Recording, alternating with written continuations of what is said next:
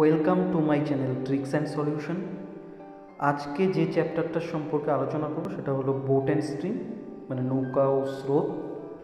এই চ্যাপ্টারের অনেক ছোট ছোট ব্যাপার তোমাদেরকে দেখাবো, আর আমি যেগুলো দেখাবো সেগুলো মাথায় রাখার চেষ্টা করবে। ওগুলো যদি জানা থাকে তাহলে বোট অ্যান্ড স্ট্রিমের যে কোনো অঙ্ক করতে পারবে। ভালোভাবে দেখো, ভিডিওটি শেষ পর্যন্ত দেখবে এবং ভালো লাগলে অবশ্যই লাইক, শেয়ার এবং সাবস্ক্রাইব করবে। আর এই চ্যাপ্টারের কিছু প্রশ্নের পিডিএফ লিঙ্ক ডেসক্রিপশন বক্সে দেওয়া আছে, সেখান থেকে ডাউনলোড করে নেবে এবং নিজে সলভ করবে। আশা করছি বোট অ্যান্ড স্ট্রিমের কোনো অঙ্কে আর সমস্যা হবে না। চলো শুরু করি। বোট অ্যান্ড স্ট্রিমের অঙ্কে যেসব টার্মস হয় সেগুলো সম্পর্কে আগে বলে নিই। আমরা সবাই জানি যে বোট অ্যান্ড স্ট্রিমে বোট মানে নৌকা, সেটাকে আমরা বি বলবো, আর স্ট্রিম স্রোত সেটাকে আমরা এস বলবো। এগুলো আমরা সবাই জানি। আর কিছু টার্মস হয়, সেটা হলো ডাউন স্ট্রিম অনুকূল আর আপস্ট্রিম মানে প্রতিকূল। ডাউন স্ট্রিমকে আমরা ডিএন বলবো আর আপস্ট্রিমকে আপ বলবো। এবার বলে রাখি যে এই ডাউন স্ট্রিমটা কি। আচ্ছা, আমরা যখন ধরো সাইকেল চালাই, উপর থেকে যখন নিচের দিকে নামি তখন আমাদের স্পিডটা কি হয়? বেশি হয় না কম হয়? অবশ্যই বেশি হবে। আবার ধরো আমরা নিচের থেকে উপরের দিকে সাইকেল চালিয়ে উঠবো, তখন আমাদের স্পিডটা কম হয় না বেশি হয়? সেখানে কম হবে। তার মানে আমরা যখন উপর থেকে নিচে সাইকেল চালাবো তখন যে স্পিডটা বেশি হবে সেটি হচ্ছিল আমাদের ডাউন স্ট্রিম, মানে অনুকূল স্পিড। আবার যখন আমরা ওপরের দিকে সাইকেল চালাবো নিচের দিক থেকে, তখন তো আমাদের স্পিড তো কম হবে, সেটাই হচ্ছিল আমাদের এই বোট অ্যান্ড স্ট্রিমের অঙ্কে আপস্ট্রিম, মানে ওইরকমই ব্যাপারটা। আবার আরেকটা এক্সাম্পল বলে রাখি, যেমন সিঁড়ি দিয়ে নিচে নামবে স্পিড বেশি হবে, সেটা তোমার ডাউন স্ট্রিম। আবার সিঁড়ি দিয়ে উপরে উঠবে স্পিড কম হবে, সেটা তোমার আপস্ট্রিম, মানে বোট অ্যান্ড স্ট্রিমের ক্ষেত্রে। তা ডাউন স্ট্রিমে আমরা কি বললাম, যে ডাউন স্ট্রিমে তোমার স্পিড বেশি হয়। আমি যে এতগুলো কথা বললাম তার মানেটা কি বুঝলাম, যে ডাউন স্ট্রিমে স্পিডটা আমার বেশি হবে। তা ডাউন স্ট্রিমে যদি স্পিড বেশি হয় তাহলে ডাউন স্পিডটা আমাদের কি হবে? ডাউন স্পিডটা হবে এই যে বোটের স্পিড আর স্ট্রিমের স্পিড যদি আমরা প্লাস করি তাহলে আমরা ডাউন স্ট্রিমের স্পিড পাবো, মানে অনুকূলে গতিবেগ পাবো। সেরকমভাবে আমি কি বলছিলাম, যে আপস্ট্রিমের স্পিডটা আমাদের কম হয়। তাহলে আপস্ট্রিমের স্পিড যদি কম হয় তাহলে আপস্ট্রিমের স্পিডটা কী হবে? বোটের গতিবেগ আর স্ট্রিমের গতিবেগ যদি আমরা মাইনাস করি, যে স্পিডটা পাবো সেটাই আমাদের আপস্ট্রিমের স্পিড। এটাই হচ্ছিল ডাউন স্ট্রিমের স্পিড আর আপস্ট্রিমের স্পিড, এভাবে বের করবো।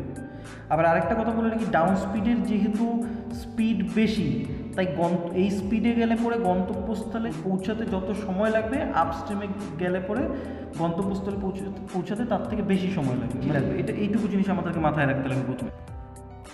এবার ধরো কোনো অঙ্কে যদি আমাদের ডাউন স্ট্রিমের স্পিড দেওয়া থাকে আর আপস্ট্রিমের স্পিড দেওয়া থাকে, যদি আমাকে বোটের স্পিড বের করতে বলে আমরা কীভাবে বের করব? বোটের স্পিড বের করতে গেলে আমাদেরকে মাথায় রাখবো, আচ্ছা বোটের স্পিড আর স্ট্রিমের স্পিডের মধ্যে কার স্পিড বেশি? সবসময় মনে রাখবো বোটের স্পিড বেশি আর স্ট্রিমের স্পিড কিন্তু কম হয়। যেহেতু আমাদের বোটের স্পিড বেশি হয়, তার জন্য বোটের স্পিড বের করার জন্য আমরা ডাউন আর আপের স্পিডটা যদি প্লাস করে 2 দিয়ে ভাগ করে দিই, যেটা বেরোবে সেটা আমাদের বোটের স্পিড। আবার সাপোজ ধরো কোনো অঙ্কে যদি ডাউনের স্পিড আর আপের স্পিড দেওয়া থাকে, আমাকে যদি স্ট্রিমের স্পিড বের করতে বলে আমরা কীভাবে বের করবো? আমি কি বললাম, বোটের স্পিড বেশি তাই আমরা প্লাস করে 2 দিয়ে ভাগ করলাম। যেহেতু স্ট্রিমের স্পিড কম তার জন্য আমরা কি করব, ডাউনের স্পিড আর আপের স্পিড মাইনাস করে 2 দিয়ে ভাগ করবো, যেটা বের হবে সেটা আমাদের স্ট্রিমের স্পিড, মানে স্রোতের বেগ। তাহলে আমরা কি শিখলাম? Boat, stream, downstream, upstream. ডাউনস্ট্রিমটা কি? নৌকা স্রোতের দিকে গেলে সেটা হলো ডাউনস্ট্রিম হবে, ডাউনস্ট্রিমের স্পিড হবে। আর আপস্ট্রিমের স্পিড কি? নৌকা যদি স্রোত যেদিকে যাবে তার বিপরীত দিকে যদি যায় সেটা হচ্ছিল আমাদের আপস্ট্রিম।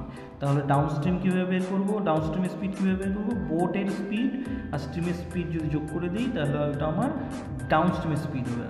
আর বোটের স্ট্রিম আর স্ট্রিমের স্পিড যদি আমরা মাইনাস করে দিই, যে স্পিড পাবো সেটা হচ্ছে আমাদের আপস্ট্রিমের স্পিড, মানে প্রতিকূলে গতিবেগ। আবার এখানে বোটের স্ট্রিম কীভাবে বের করবো? ডাউন আর আপকে যোগ করে দিয়ে 2 দিয়ে ভাগ করলে বোটের স্পিড পাবো, আর স্ট্রিমের স্পিড হচ্ছিল ডাউন আর আপকে যদি মাইনাস করে 2 দিয়ে ভাগ করে দিই তাহলে স্ট্রিমের স্পিড পাবো।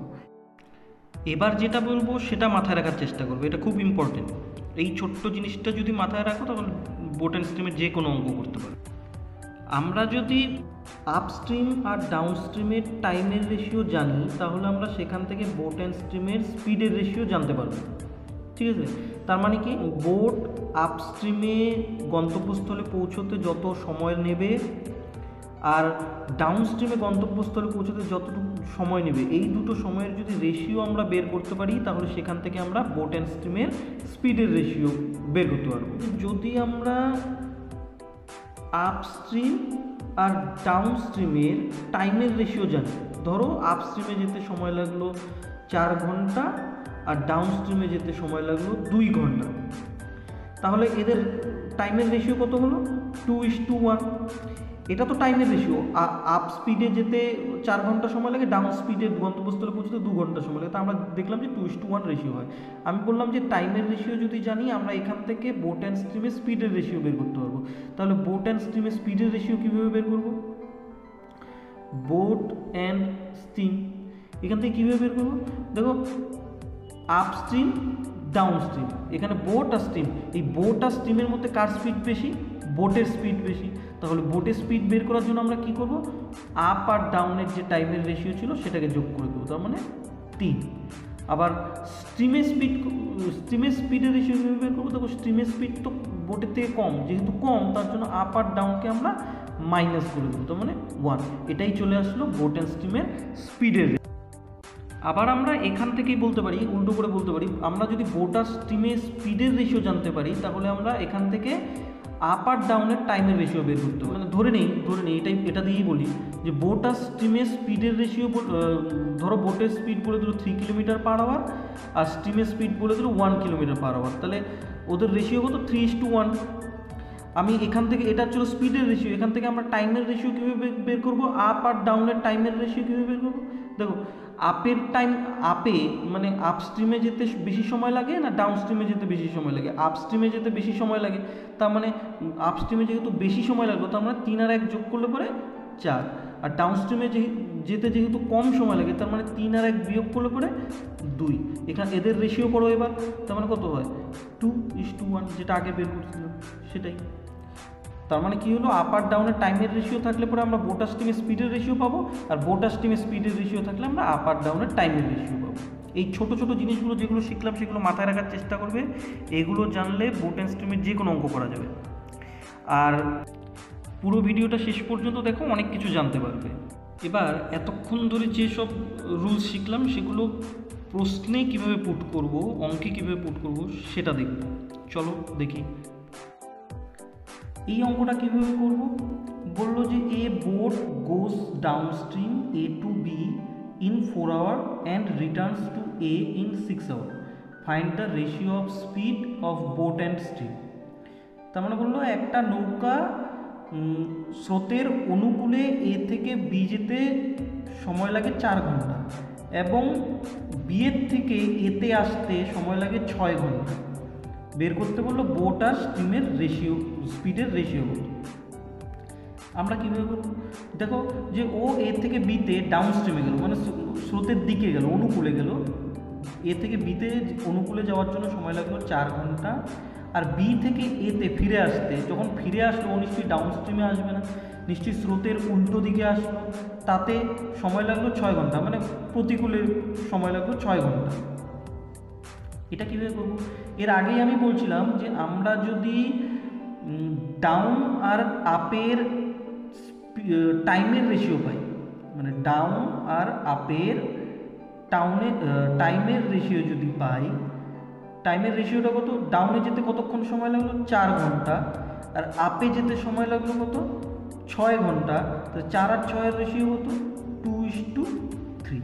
তাহলে ডাউন আর আপের টাইমের রেশিও 2:3। আমি কি বলছিলাম যে টাইমের রেশিও, ডাউন আর আপের টাইমের রেশিও যদি পাই তাহলে এখান থেকে আমরা বোট আর স্ট্রিমের স্পিডের রেশিও পাবো।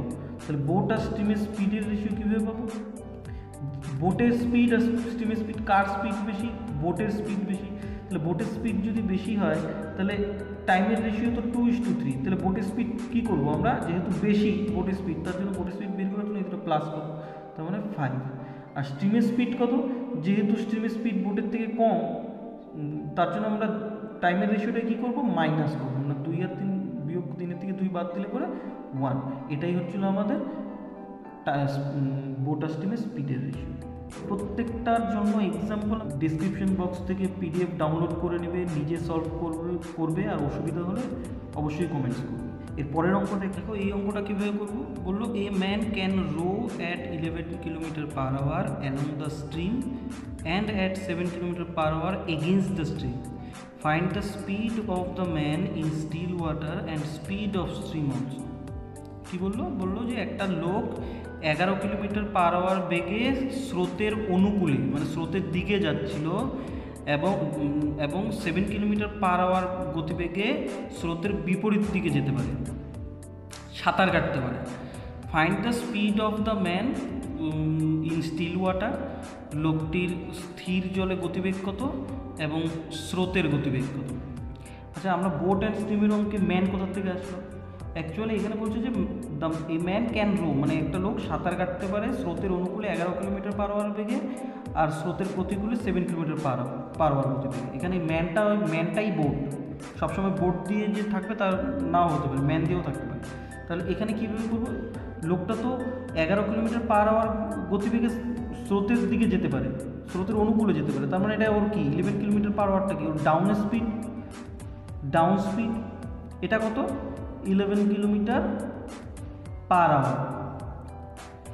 আর 7 km/h কি এগেনস্ট দ্য স্ট্রিমে যেতে পারে, তার মানে কি স্রোতের প্রতিকূলে যেতে পারে, তার মানে প্রতিকূলে মানে আপস্ট্রিমের স্পিড কত 7 km/h। আমাকে কি বের করতে বললো বোট অর্থাৎ আমরা ম্যানটাকে বোটই ধরলাম, বোটের স্পিড কত আর স্ট্রিমের স্পিড কত এটা বের করতে বললো।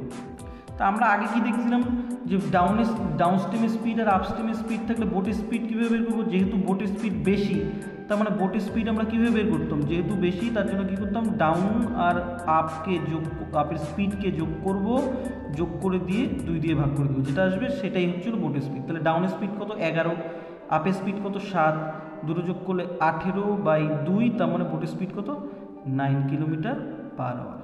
বোটের স্পিড বের হয়ে গেল। এবার স্ট্রিমের স্পিড কীভাবে বের করবো, স্ট্রিমের স্পিড তো কম, তার জন্য আমরা ডাউনের স্পিড মাইনাস আপের স্পিড বাই 2, তাহলে বিয়োগ করলে কত হয় 11 থেকে 7 গেলে পরে 4/2 = 2 km/h। এটাই স্ট্রিমের স্পিড, বোঝা গেল তো। এর পরের অঙ্কটা দেখি, এই অঙ্কটা কি করে করবো, এটা কি বললো a boat text 8 hours for moving downstream from A to B and coming back to the starting point. If the velocity of stream is 2 km/h and speed of boat is 4 km/h, find the distance between A and B. কি বললো যে একটা নৌকা 8 ঘন্টা সময় নেয় downstream অর্থাৎ অনুকূলে এ থেকে বিতে যেতে এবং স্টার্টিং পয়েন্টে ফিরে আসে, মানে ও এ থেকে বিতে যায় এবং বি থেকে এতে ফিরে আসে 8 ঘন্টা সময় নেয়। অবশ্যই যাওয়ার সময় হয়তো ডাউনস্ট্রিমে গেছে, আসার সময় আপস্ট্রিমে আসছে, বা আসার সময় ডাউনস্ট্রিম যাওয়ার সময় আপস্ট্রিমে গেল, এইভাবে টোটাল 8 ঘন্টা সময়। এবার বলে দিল if the velocity of stream, যদি স্রোতের গতিবেগ 2 km/h হয় and speed of BOT is 4 km/h এবং নৌকার গতিবেগ যদি 4 km/h হয়, তাহলে এ থেকে বি এর দূরত্ব কত। তো এইখানে দেখো গেল আবার আসলো, টোটাল ওর সময় লাগলো 8 ঘন্টা। এটা কি, এটা হলো ডাউন স্ট্রিমে যেতে যত সময় লাগলো আর আপ স্ট্রিমে আসতে যত সময় লাগলো, টোটাল সময় লাগলো 8 ঘন্টা। আর কি ডেটা দেওয়া আছে, একটা ডেটা দেওয়া আছে বোটের স্পিড 4 km/h আর স্ট্রিমের স্পিড 2 km/h। তা আমরা এখান থেকে কীভাবে করব, দেখো আমি বলছিলাম যে বোট আর স্ট্রিমের যদি স্পিড দেওয়া থাকে তাহলে সেখান থেকে আমরা আপ আর ডাউনের টাইমের রেশিও বের করতে পারবো, বা উল্টোভাবে যদি আমরা আপ আর ডাউনের টাইমের রেশিও থাকতো তাহলে আমরা বোট আর স্ট্রিমের স্পিডের রেশিও পেতাম।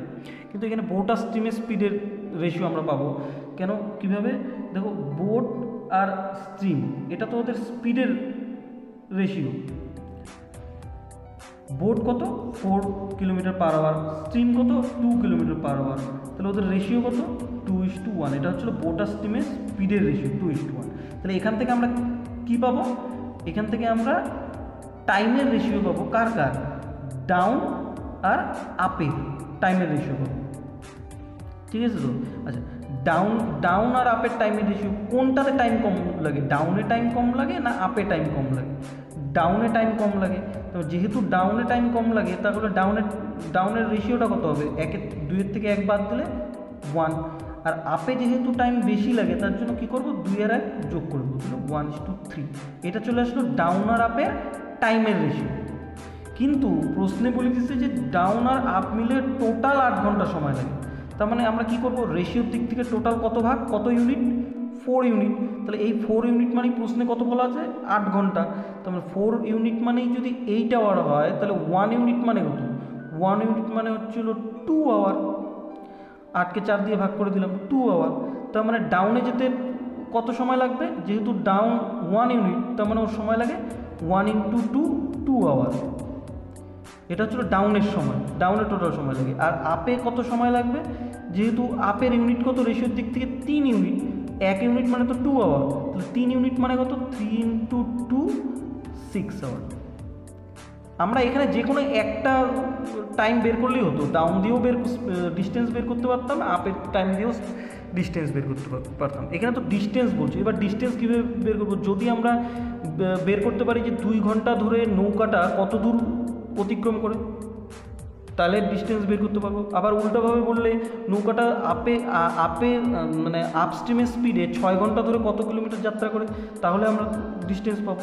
যে কোনো একটা টাইম ধরে করতে পারি। যদি আমরা ডাউনের টাইম দিয়ে ধরি, তাহলে ডাউনের টাইম যদি ধরি ও 2 ঘন্টায় কত দূর যায় নৌকাটা, কীভাবে বের করবো, দেখো এটা তো ডাউনের সময়, তার মানে ডাউনের স্পিডেই ও গেছিলো, তার মানে ডাউনের স্পিডটা কত, ডাউনের স্পিড কীভাবে বের করে, ডাউনের স্পিডটা কত, বোট প্লাস স্ট্রিম, তো আমরা টোটাল 6 কিলোমিটার/আওয়ার। আমি আর যোগ করে দেখালাম, ডাউনের স্পিড কত 6 কিলোমিটার/আওয়ার। তার মানে এই স্পিডেই ও 2 ঘন্টা চলছিল।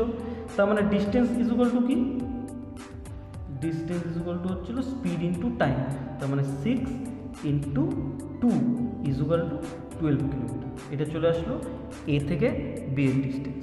সেম উল্টোভাবে আমরা 6 ঘন্টা ধরে করতে পারতাম। তারপরে আপস্ট্রিমে 6 ঘন্টা চলছিল, তাহলে আপস্ট্রিমের স্পিড কত, বোট মাইনাস স্ট্রিম 2 কিলোমিটার/আওয়ার। তার মানে ডিস্টেন্স কত হবে, speed into time, 2 × 6 12 kilometre. Same যে কোনো একটা দিয়ে করা যায়। তোমাদের এই যে 3টা অঙ্ক করালাম, এগুলো প্রত্যেকটার এক্সাম্পল PDF কোশ্চেনে পেয়ে যাবে। ডেসক্রিপশন বক্সে লিঙ্ক দেওয়া আছে, সেখান থেকে ডাউনলোড করে। আজকে এতটুকুই। ভিডিওটি ভালো লেগে থাকলে অবশ্যই লাইক, শেয়ার এবং সাবস্ক্রাইব করুন। Thank you.